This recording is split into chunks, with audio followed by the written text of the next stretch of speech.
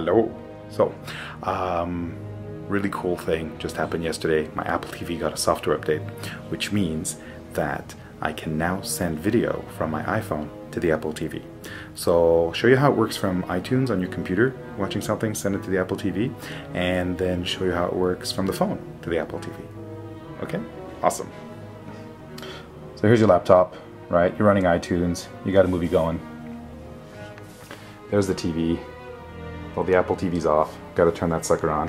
Interesting thing about the Apple TV, you can actually program whatever remote you want to. It'll actually learn and get trained by it.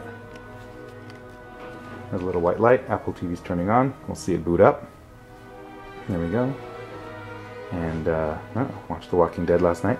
And basically, you know, the menus are fantastic.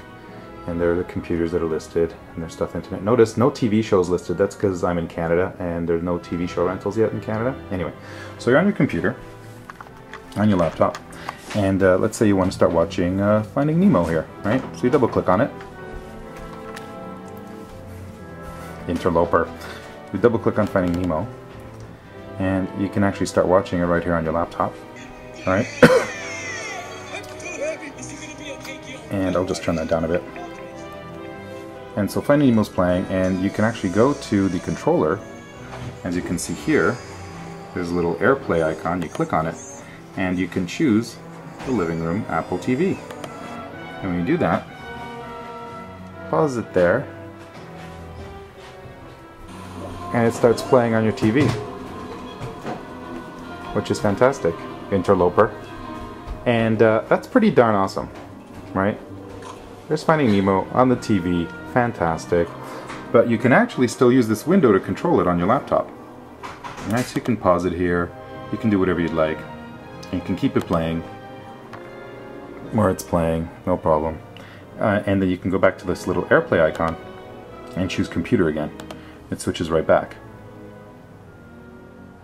And it'll play it, which is pretty fantastic. That's pretty awesome. So that's with the computer. Now on the phone, you can do the same thing.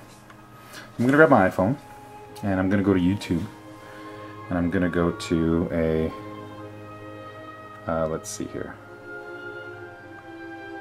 I'll go to one of my videos here. Let's go to the video of Nicholas and I reviewing stuff from Comic-Con. So as you can see, I also have my phone here. I'll just do one of these shots, and you'll notice on the phone, on the controller, there is also an Airplay icon. Hello. So we're here. It's Nicholas. You tap it, and I can send it to the Airplay speakers in the kitchen, but I can also send it to the living room Apple TV. When you do that, it tells you where it's playing, and it starts playing it right there.